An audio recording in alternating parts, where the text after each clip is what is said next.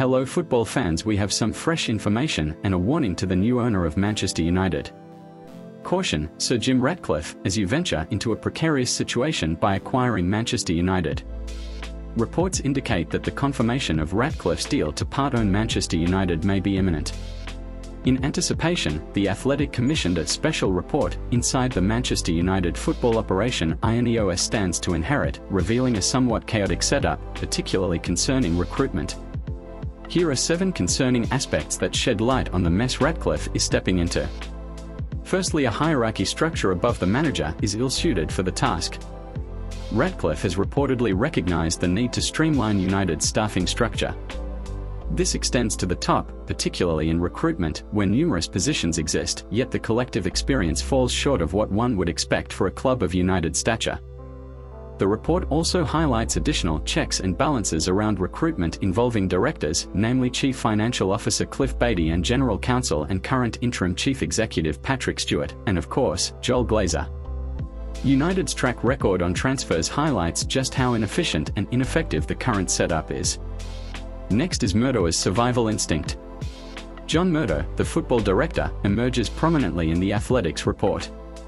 Despite expectations of a new sporting director being appointed by Ratcliffe, Murtough is keen to stick around, showcasing his survival instinct and described as a shrewd political operator. The fact he has seen 5 managers since he was brought to the club from Everton in 2013 highlights Murtough's instinct for self-preservation.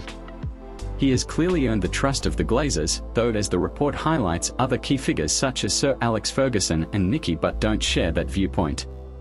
Fallouts with both are described as misunderstandings by those close to Murtough. A major moment came with Sir Alex Ferguson clashed with Murtough when Murtough messed up the Jude Bellingham deal. Third, lack of seriousness in sporting director pursuit. United's pursuit of a sporting director took 2.5 years, culminating in the internal appointment of Murtough. The process, marked by ambiguity and fudging, suggests a lack of genuine intent. Joel Glazer is said to be the chief who insisted upon Murtough's promotion. This shows that Murtough is very close to the Glazer, and there has been rumours that Murtough will be staying in a different role under Ratcliffe. Fourth is Erik ten Hag's isolation. Manager Erik ten Hag's apparent lack of trust in officials stems from a perceived dearth of football knowledge. The report highlights a deficiency in direction, decisiveness, leadership, and clarity in the decision-making process. Sources insist there is nobody at the club skilled at assessing a player's worth who also has authority on spending and can take a holistic view of squad building. Next is United's overpayment and underperformance. The club's fluctuating ambitions and targets have resulted in overpaying for players without commensurate performance.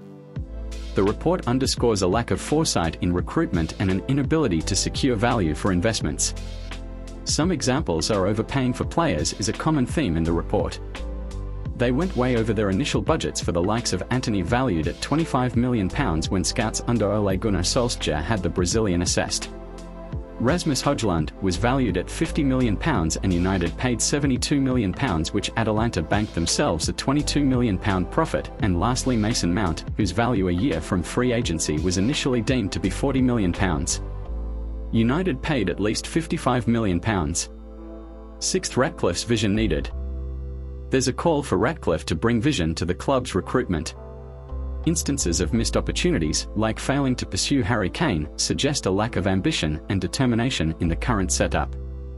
It is clear that United will only do easy deals. And even then, they pay way over the odds.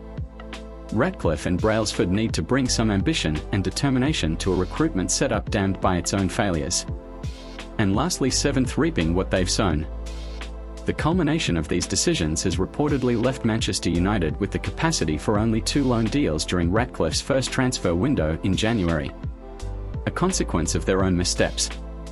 In taking control of Manchester United, Ratcliffe faces the challenge of rectifying these alarming aspects to restore the club's former glory.